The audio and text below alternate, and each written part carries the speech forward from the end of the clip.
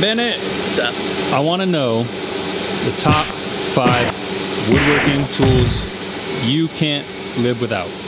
Boom!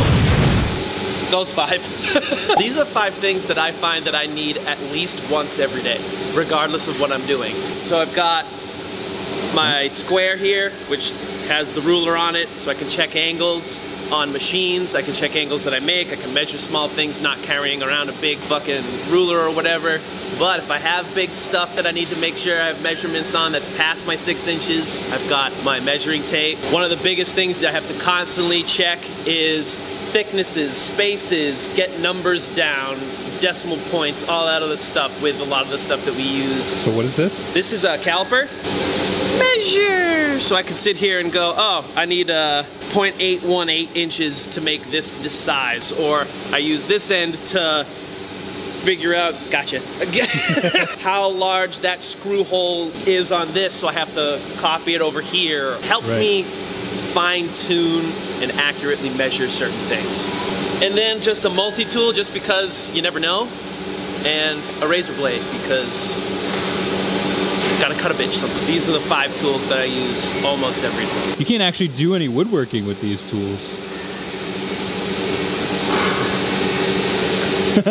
Just for you, we're gonna delete this from my list. You're gonna turn around and you're gonna look at my other woodworking tool.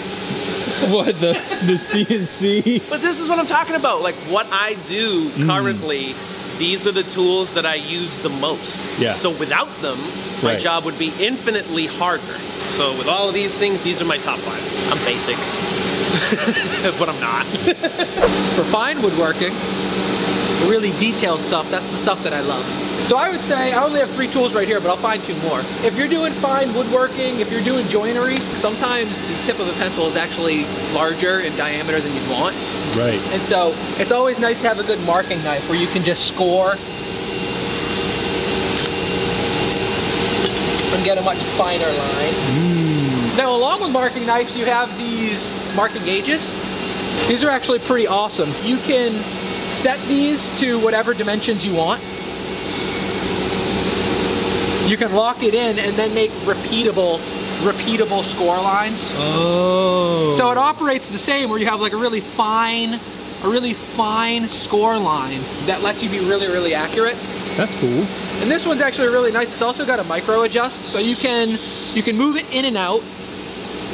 But if I score a line, measure it, and I'm like, oh, I'm a little bit off, I can actually, there's another knob right here, and I can you can see that tip right there. Can micro adjust it in like a really small increment. Right. This tool is awesome. That's neat. A good combo square. There's a more traditional combo square. But what's nice, number 1, you can mark 90-degree angles. Okay. And then on the other side, you have 45s. Oh, nice. So this is a really versatile tool. A little shoulder plane. Shoulder plane. Shoulder planes are great. Whenever you have a rabbet or a rebate on an edge, if it ever needs some fine tuning, it cuts the whole width of the sole or the shoe of this plane. So I can come in and get right up against something. Yeah. And take a sliver off maybe this, so I can come right down, take a sliver. Or maybe there are situations where I actually need to make my rabbet deeper, so I can come in this way and take a swipe. Oh. So rabbet planes are very useful when you're trying to like fine tune stuff. Let's see. If you're doing fine woodworking, you need nice chisels. Sharp chisels. All right, so that's the kit. That's the Johnny kit. That's the kit. I got one more. I'm throwing in a bonus for you. All right. What's so important that you got to break the rules? These are just great. These are just great. What is it? It's just a piece of metal. It's just a piece of metal. It's a card scraper. Okay. There's this little burnishing knife right here. And the way that these work, and I can actually do it to the bench,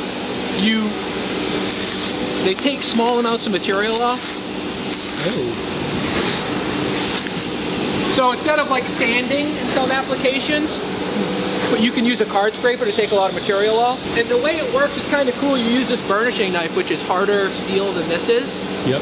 And through like a series of motions, you form like a little mushroom.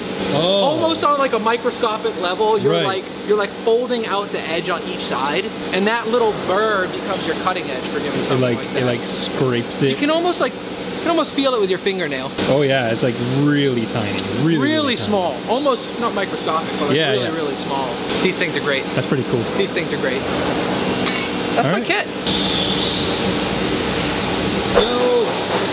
Alright. How's it going, Jay? Yeah, pretty good. You got some tools for me? I do. Kind of narrow it down because I like dabbling in a lot of different types of stuff. I went with tools that I use for sculpture carving. Been branching out more recently with like larger sculptures like the frog and the axe from last year or whatnot. So to kind of start off, my bigger tools, Sawzall and my angle grinder with a nice rasp bit on it.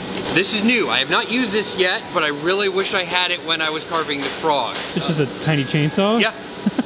I'm really excited to try this out. On smaller stuff with the more detailed stuff, I can't do without my rotary tool. I started off with a Dremel and I burned I don't know how many motors out when I started carving. This is the upgrade. It's called a Fordham.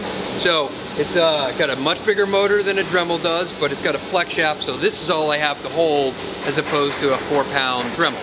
Right. This gives me so much versatility. I can even swap out this handle and use a pneumatic chisel, again, like what I was able to mess around with on the Frog. So this guy here does so much, gives me so many options. I really couldn't do without it for sculpture carving. And then one of the most overlooked, I think, tools, if you will, sandpaper. Not my favorite part of woodworking. No, everyone says they hate it. Doing a little bit of sanding here or there, no big deal. Right. But if I'm doing a carving, overall takes me 20 hours. 12 hours of that is carving. I'm sanding for 8 hours. But yeah, the difference between what sandpaper does to a piece of carved wood or shaped wood, it's night and day, which really makes it pop. So it's a pain in the ass, but it's worth it. This group here, there's not much I can't carve with it. Top 5. This is tough.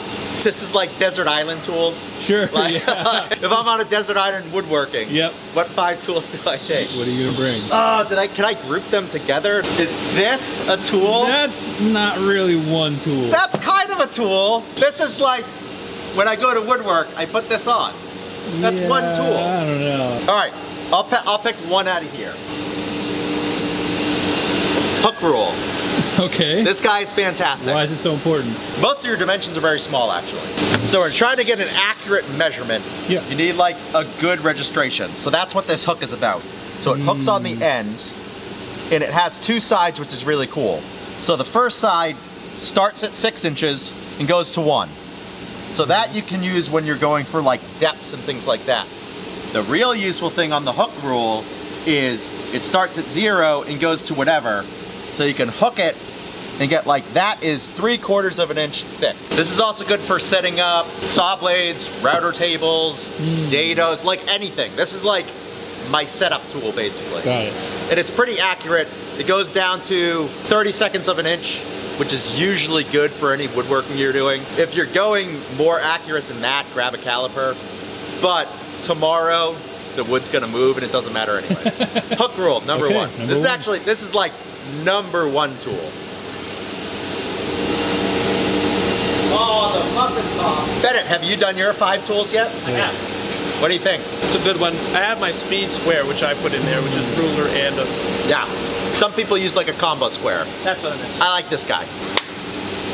Let's dig in. Yeah. Let's see what we got. Wow, you got a lock on there and everything. I have a lock that's not locked. Don't tell anybody. I'm gonna tailor this more to hand woodworking. Okay. Marking knife. When you are marking things out, a pencil actually is very fat and thick. When you mark with a really sharp knife, you have like 0 dimension almost. Right. So you can get very, very accurate. Johnny picked that too. Johnny picked a marking knife? Yep. Yeah. It's a man that knows accuracy right there. Oh God, this is so hard. 5 is not a lot. No. 5 is not a lot. Oh.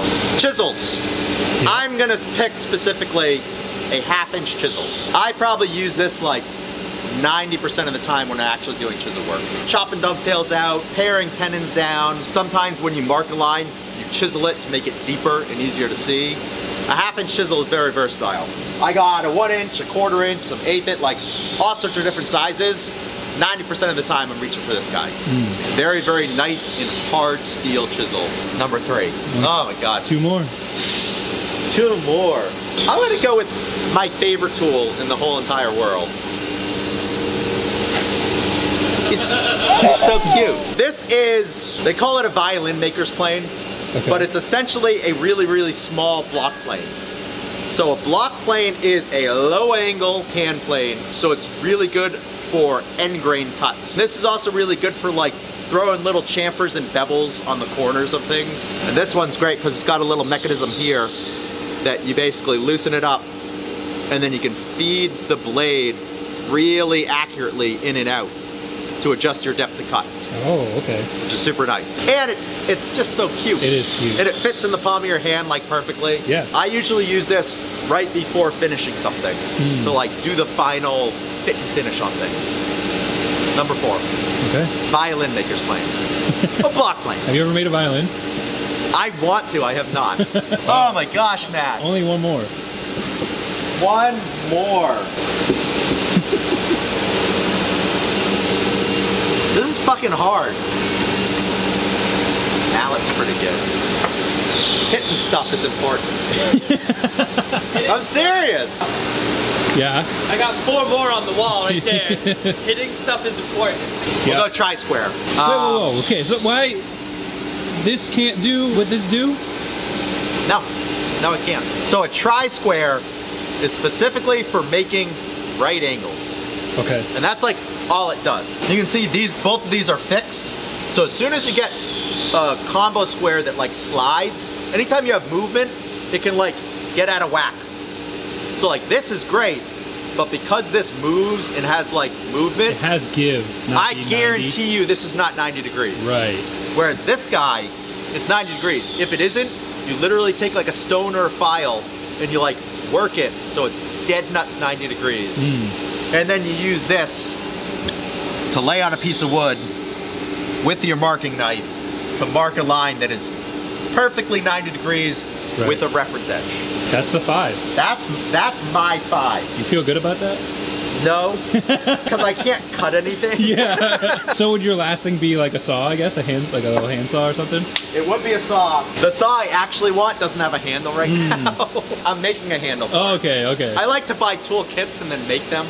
So this is a sash saw. Yeah, put it in there. Just put it in there. A sash saw is really good because you use it to do cross cutting. You can use it to do some fine rip sawing, which is like along the grain. You can cut dovetails with the saw if you really want to. Oh. They have small itty bitty saws specifically for dovetails, but all this guy does is cut dovetails. What? Dovetails, that's it. These guys. Yeah. That's what it cuts. So yeah, a saw is pretty important. Okay. I'll let you have it. 5 and a gimme. This is what I use. You can see I have like a toolbox full of tools. Yeah. But if it was like, oh, you have to only have 5, yeah, I would switch this out for these 2 guys. And honestly, when you're doing hand tool woodworking, you don't really use rulers. You don't use measurements at all. Here's what you actually use for measurements. Pair of dividers. You can transfer measurements. So I can go and I can like take a measurement and now I got that measurement. Okay. I don't care what that measurement, I don't care if that's 3/4 or 7/8 or 13/16. I got that measurement. I can go and like scribe this on a piece of wood and get that piece of wood exactly the right width that I actually need in reality. You're using like proportions and relations. All right. 7. I'll keep going. I'll keep going. No, you're done. Cutting you off. Cut me off.